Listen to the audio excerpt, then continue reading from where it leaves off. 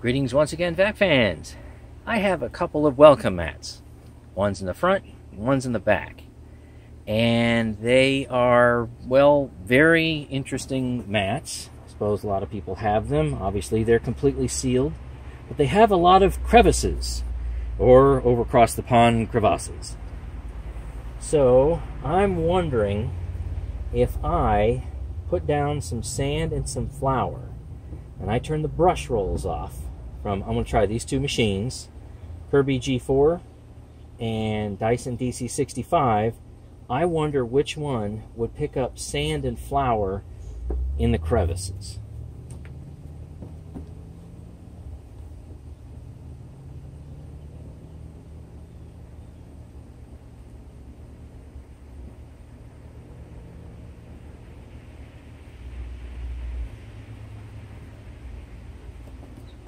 Guess I'll do the Dyson one first.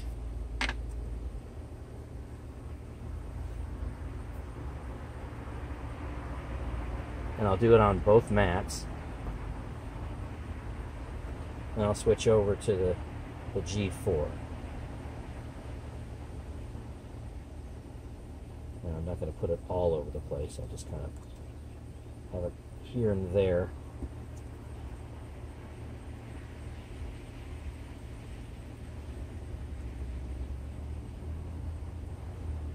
A little bit over here. Alright. This is just going to be kind of a general test. Visual test. Do they pick up at all?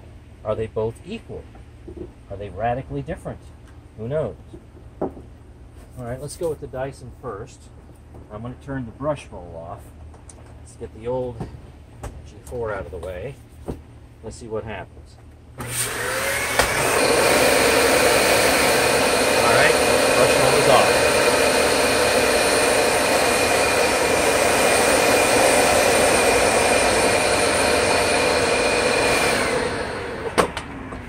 Alright, that is a pretty clean sweep.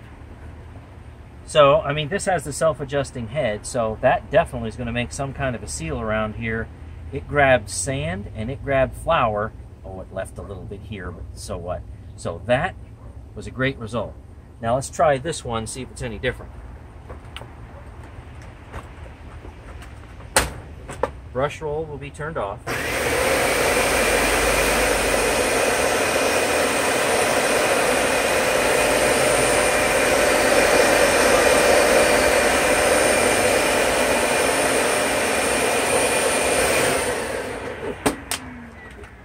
Okay, so that was a great result too.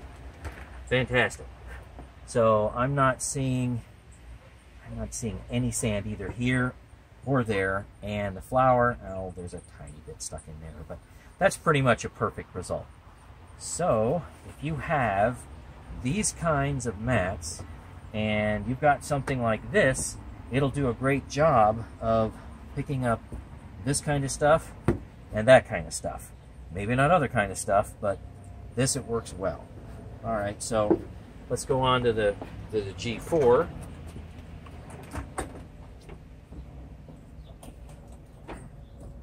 Do the same thing.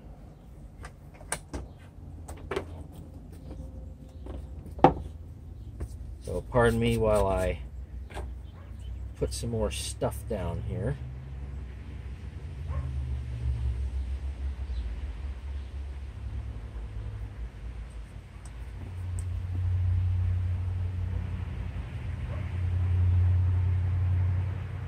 Might be a little heavier than what I did for the Dyson, but so what? Just kind of an approximate test.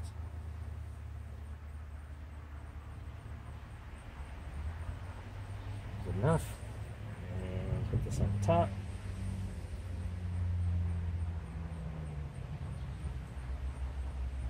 Now, oddly enough, I have seen some people on YouTube starting to do flooring that has large cracks in it. Not as large as this. That's a finger width. I mean, something much skinnier than this.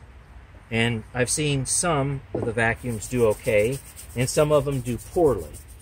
But you have to admit, there's some pretty large cracks. And I know it's not the same thing as the flooring. It's just This is something where you've got some raised areas and some very deep areas, obviously, and you can see how deep that is. And we're looking at least probably about 1/4 of an inch.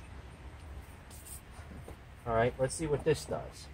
I think I have this set on setting number 2. Brush roll is off.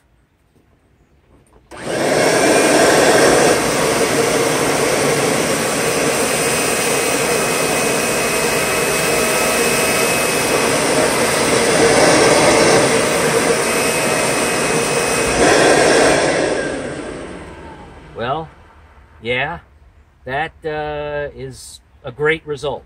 I think it's a little bit better in the 65, but you know what? I'm not going to complain about either one of these. They both did a great job.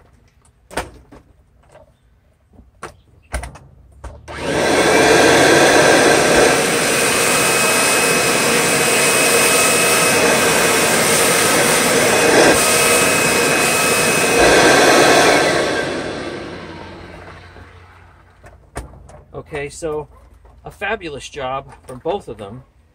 There was a slight difference. I don't know if you can see it or not, but the Kirby had a little bit better performance, a little more of a complete job, and you saw it actually lift up the, I was going to say the pile. Yeah, the rubber pile. It just lifted the mat up a little bit. This is a very thick, heavy mat, by the way, because obviously it's a front or rear, you know, kind of a doormat. But this, to me, gives me some indication, might be loose or kind of gross, that if you have like a bare floor, like say something like this, and it has some crevices in it. Now this is obviously goes all the way through. You have some crevices in it, and you know, shapes, some designs.